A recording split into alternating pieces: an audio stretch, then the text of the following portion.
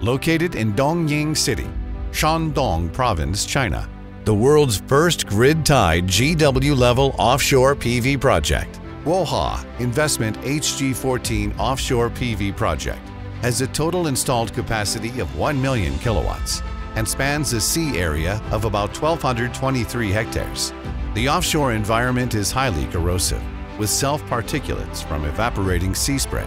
The project uses Huawei inverters featuring an IP66 rating, ensuring stable long-term performance. In November 2024, the first phase was successfully grid-connected. After 4 months of validation, its power generation efficiency matched design expectations. Upon completion, the project's annual output will reach 1,780 million kilowatt hours, which is enough to power 2.67 million residents for a full year. It will reduce standard coal consumption by 503,800 tons annually, setting a global benchmark for offshore PV projects.